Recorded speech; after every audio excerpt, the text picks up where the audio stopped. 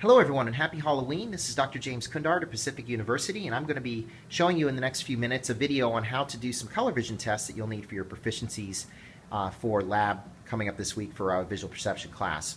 So let's start with the D-15 here, and we've got our Halloween decorations out. I just wanted to remind everyone how the D-15 looks. There are two kinds of D-15, of course. We have here the Farnsworth D-15, which is the saturated caps. And you can see here they are in not a random order, but in a specific order that might be done by a colorblind patient. Also, you have the desaturated D-15, which are the lanthony caps. You can see here also in an order that might be done by a patient. Now, what's not known to a lot of you is, first of all, that there is a fixed cap at the end that's glued down. You can't lift it up. And in the case of the lanthony, in the acrylic case, if you flip it over, it's cap number 0. These tests are meant to be flipped over, so in the wooden box case, you close the box, you flip the test carefully, and you open it up again, and there you will see the numbers with the fixed pilot or cap 0 staying at one end, and it's blue in this case. So to record the D-15, what you want to do is you want to use the recording form, and this can be done by computer these days, but generally you copy the numbers that you see here, starting with the pilot cap end of things, and you copy them to the subject's order line. So in this case we have cap 1 and 2, and then cap 15, you can see, and 14 and 3, and so on. And those go here. There's a test and a retest order. This is generally, all these tests are done OU, and if you don't have a room with lots of sunlight, you want to use generally you want to use one of our special full spectrum lights and have the other lights off. So for purposes of video, I've not done that, but let's just look here. If we connect the dots then from 1 to 2, and then across to 15, and then from 15 to 14, down here, and from 14 up to 3, and so on. And I think you can see there's an axis for this, and the axis in this case is consistent with, you can see deutan right here. So you want to generally see, remember this test, the D-15, Farnsworth D-15, the saturated one, is the easiest of the color vision tests, even under the right lighting, and so generally someone who makes mistakes on this has a pretty severe problem or an anopia. The lanthony D-15 also can be graphed on the same paper, but you can see again the first cap is a light blue, and then this patient has things out of order. This has more sensitivity, but it also has more false positives, so it's not very selective. And so that there's really no great solution to giving an accurate cap test with only 15 caps. Now, if we want to move around a bit to our next test, we have here the 100 hue. And the 100 hue, of course, I'm going to turn on our light, but it's 85 caps. Now you can see me, hello. The 85 caps are in 4 trays of 22 or 23 apiece, and you can see one of them has a white dot on it. And so this tray, which is the greens and the blue greens, you move these around with the magnetic wand so you never get your fingers on the caps. It's important not to touch them. The oils of your fingers will change, of course, the color of your test. So if you get a sealed test like this, it's the next best thing to digital. They get arranged in the tray like so, and I'm just going to go ahead and quickly arrange them in no particular order, and I'm going to see if we can get them all in there so we can score this tray. And once you do this, you have to flip it over to look at the numbers on the bottom, and generally you can't rearrange it once you have it in the tray. You can't rearrange it further, so you have to get it right in the work area and then put it into the row. And then this is meant to be flipped over, and a patient who is very determined could get this done in 5 minutes or so per tray, generally done, again, OU. Flipping the tray over now, you can see that the order of the caps on here. There's a lot of confusion over grading this. I do think, as I've said on Moodle, that the grading of the 100 hue is now done by computer, if in fact the whole test isn't done by computer.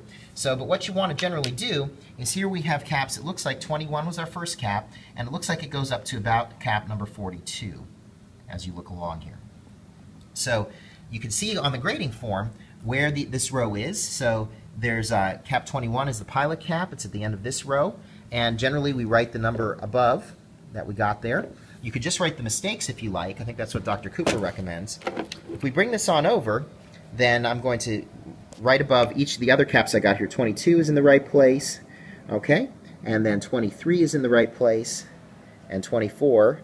But then 26 is out of place. It's in the 25 spot, and 25 came next. That's a single cap reversal. 27 is in the right place, and 29 is reversed by 1. You can see it's a little easier if you just write the mistake cap. So that's what I'm going to do from now on. So this one, the ones that are incorrect, I'm going to circle just to distinguish them. 29's in the wrong place. Then I started putting them in random order. So we're going to put 41 for our next one, if you can see that. And 38 is next, and so on. And then cap 40, it looks like, comes after that. So I'm going to show you an example here of scoring.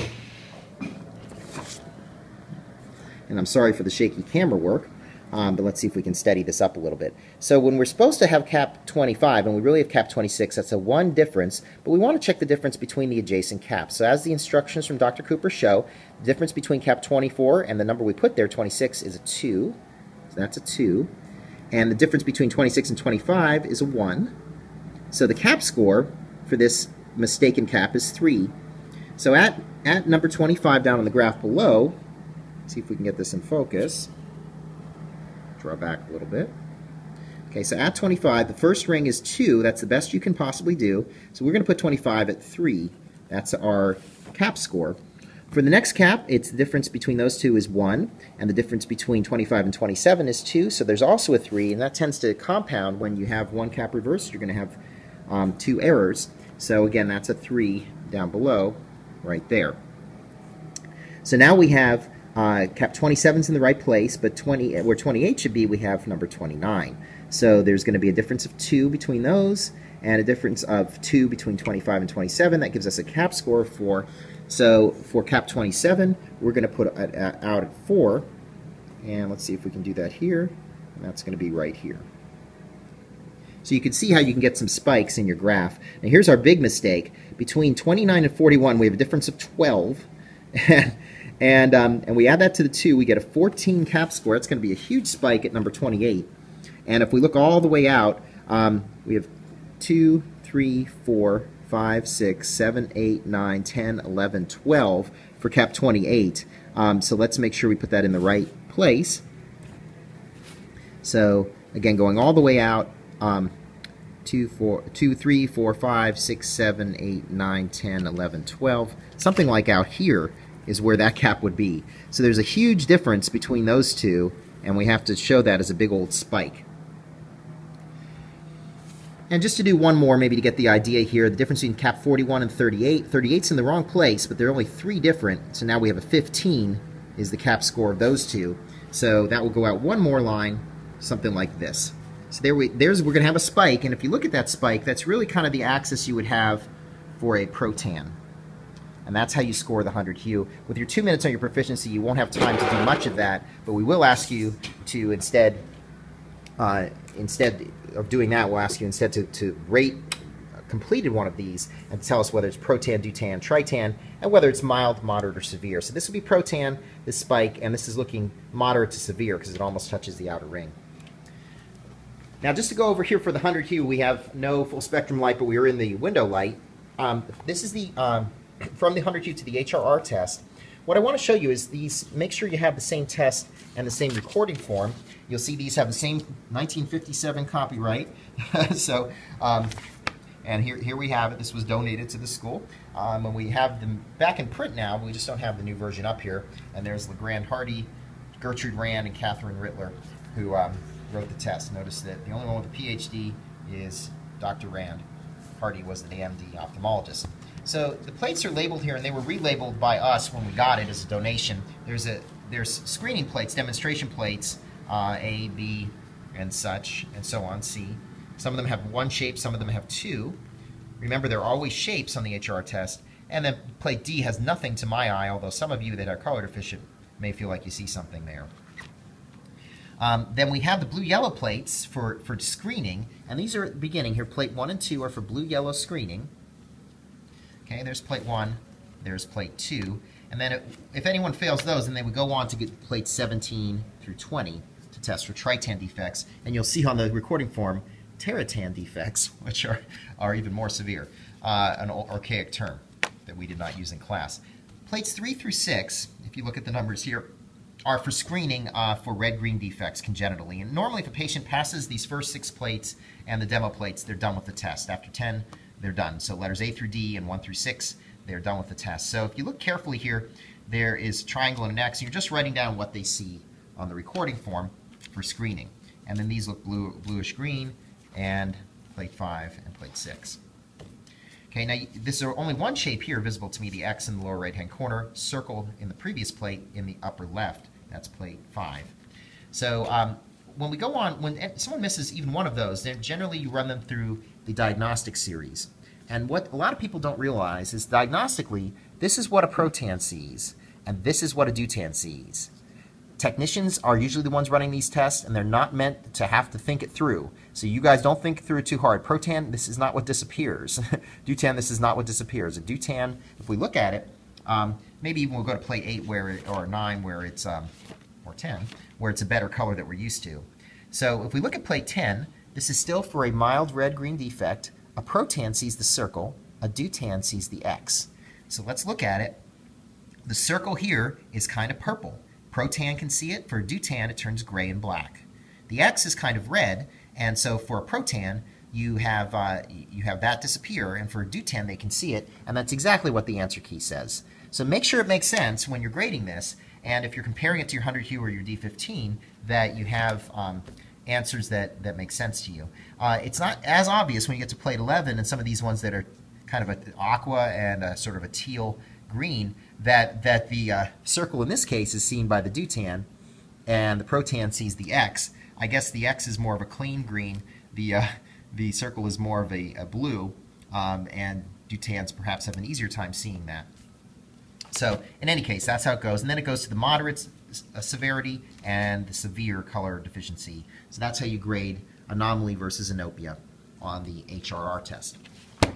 The final things we have to do, we're going to skip over the Macbeth easel and the Ishihara. I think you know how to do those. We will be asking you about the Farnsworth lantern, so make sure you know what a deutan and protan would see on that red, green, and white light test that we have down in the clinic. Perhaps that'll be my next video.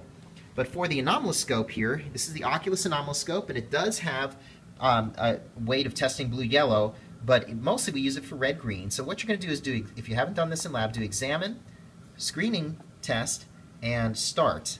And then what you'll see, and I don't know if I can get the camera to see in here, but we'll try. There we go. And you say whether it's equal or unequal, and then there's a washout light. So the first one was green on top. This one looks pure yellow. And you might be asked to do this in the way a protan or a deutan would do it. And this one looks like it has some red in it. So a protan would perhaps answer that was equal. And this has even more red in it. Protan would answer that was equal. And then we should be seeing there's a couple more. This one looks like it's yellow, and I don't know if we have anything else in there. Maybe a faint green. And this one definitely you can see the yellow, and it's not quite matching to me. And there goes our Halloween clock right on cue. We can see I tested as deuter anomaly, or my phone did, but of course I'm not really that. So that's it for our Halloween video. We'll do one on the lantern next, and it's 11 a.m. on Halloween 2013. I hope you all enjoyed this video and that you do well in your proficiencies, and have a happy and safe Halloween.